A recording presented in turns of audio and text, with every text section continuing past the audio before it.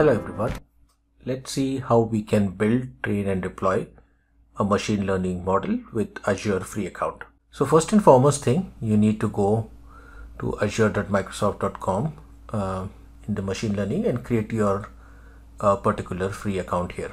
So once you do that, you will get into a dashboard or a machine learning studio like this, which is ml.azure.com. And when you get into this studio, the first and the foremost thing is you need to create your workspace.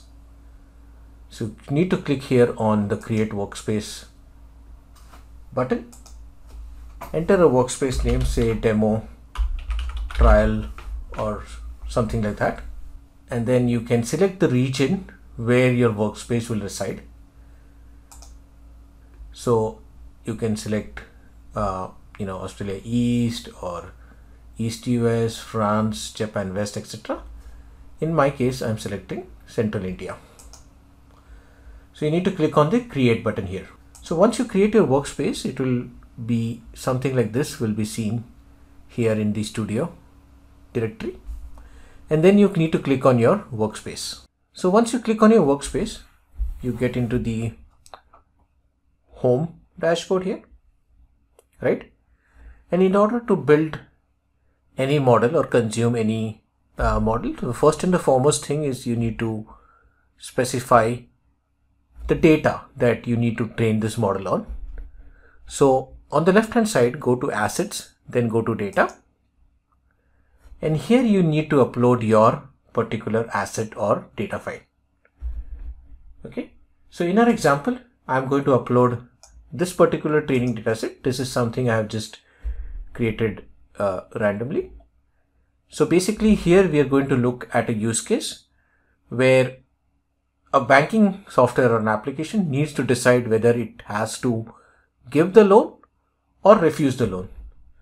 So in this particular data set, you can see that it is taking details like what is the current loan amount, the term of the loan, the credit score, the home ownership, what is the reason, the annual income, the purpose, credit history, months since the last debit, and then current link balance, and then any sort of bankruptcies that were there. So this is the data set I am uploading. So to upload a data set, you need to just say create and select the data set name. Let's say banking loan dataset. Okay, and you need to select the type here as tabular, and then let's say next. Now we are going to upload the file from a local file, since I already have this file on my local machine, but you can also import it from an Azure store, SQL database, Azure Open Dataset, etc. So let's click on from local files and then say next. And then here let's select the default data store, which is Azure Blob Store, and the workspace, and let's say next. So here we are going to upload the file. Make sure the file is a CSV or a TSV or has JSON line or plain text. So let's upload the CSV file. So now I uploaded the CSV file. I say next, and it now validates the file. So here is, you can automatically preview the file, whether it's uploaded correctly or not. Okay, everything seems okay. Let's go ahead and say next. Here you can see the schema that, okay, my loan status type is a string, my loan amount is an integer, etc, etc. Right, so you can see all of these fields here, right? So if you try to compare it with my data set here, you can see here, this is a string, this is an integer, this is a string again, and the similar things are automatically getting captured over here. So let's say next. Now we just review everything, and then you can say create. Okay, So once you do and say create, it is automatically going to add that data set for you. Okay, so I'm not creating this file anymore. So I'll just say leave. So here, once you have created your data set, it will reflect in the data assets. Okay, so once you have added your data asset, the next step is to add a compute. So go here into compute and you can create a compute cluster. So you can click on compute cluster. I've already created one cluster, but I'll show you how you can create your own cluster. So you can say new here, and then you can select the location where your compute cluster should reside. You can say virtual machine type is dedicated and your virtual machine type is CPU, and then here you can select the category and the machine size. Okay, once you're done, you can just simply click on next and then fill in the compute name, whatever name you want to give to this cluster. Demo cluster, right? Create all the default settings and then say create. Okay, I'm not going to create another cluster now, but once you create a cluster, you can see that it will reflect in the compute clusters here. So step 1 is done, which is we have added our data. Step 2 is done, which is we have added our compute cluster. Now let's go to step 3, which is to automate the machine learning algorithm. So how do you create an automated ML? So just click on new automated ML job. Okay, give it a job name. Say anything, bank loan status. Experiment can be the same thing, which is bank loan status experiment. Okay, so you have an experiment, and then within the experiment you have this job, which is bank loan status. So you give this setting details, you say next. Okay, now here you needed to select the task type. So our task type is classification, which is specifically to say, whether the loan status is given or the loan status is refused. So there are various other task types as well. So in our case, we are going to select task type classification. All right. Here we are going to then select the uploaded data file, which is the loan processing data file, and then say next. And once you're done selecting the data, now you need to select the target column. So target column here is basically loan status, because this is the target column we want from the ML algorithm, whether the loan has been refused or the loan has been given. Okay, so there is view featureization settings,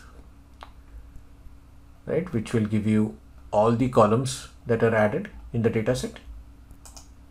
And then you have view additional configuration settings here.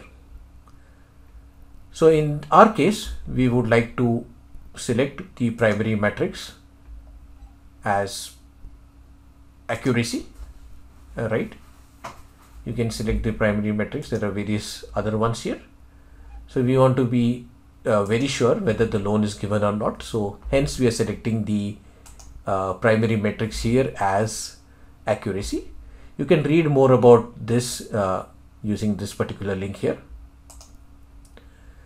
Okay, so we change the primary matrix to this, and our positive label class. So our positive label is when the loan is given, our positive label is, it is a positive label basically.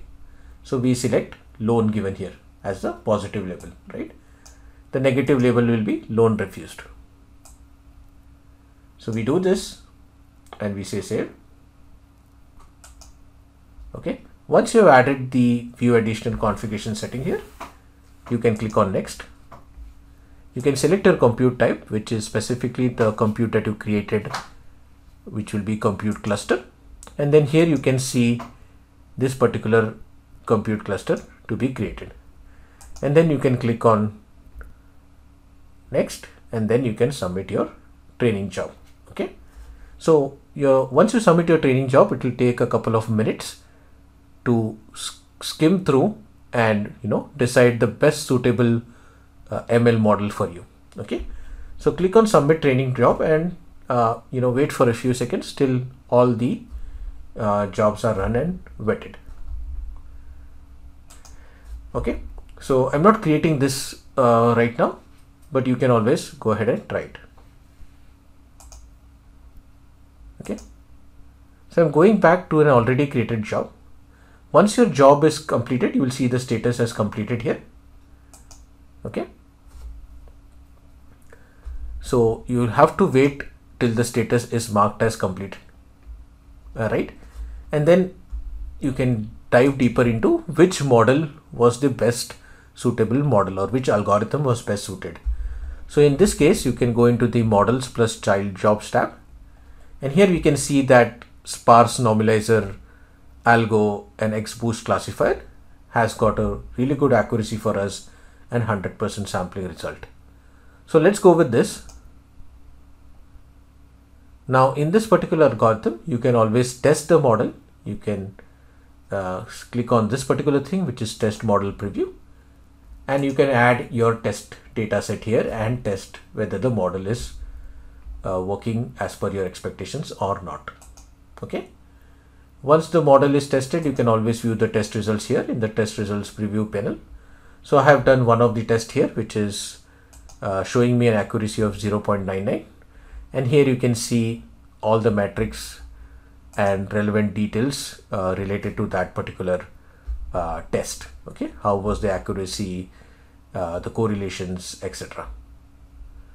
Okay, so once you have decided like which model best suits you, you can always convert it into a particular and deploy it as an endpoint. Okay, so say I have selected this model to deploy. You can click on the deploy button here and say deploy it as a real-time endpoint. Okay, so once you click on deploy as a real-time endpoint, it is going to automatically deploy it. Okay, so here you can just select the endpoint name. You can say demo bank status endpoint.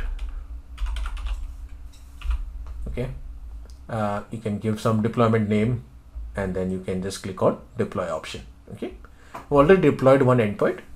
Obviously, it will take a little bit of a time to get it deployed, but you need to be patient and wait for it. So once you have deployed the endpoint, you can get into assets and endpoints here, and you will see the endpoint getting deployed over here and created over here. So you can click on the endpoint, and you need to wait for the deployment state to be healthy. This may take a minute or so, so you need to give it some time for the deployment state of the endpoint to be healthy. So once this particular endpoint state is healthy, you can consume it and you can test it as well. So let's test this. You can input any particular parameter here, and then you can test this particular thing, right? So in the processing model, you can test your endpoint. You can simply say test, and it's going to tell whether the loan is refused or the loan is given, right? You can also consume the endpoint here and simply copy the Python code or the C# code, etc.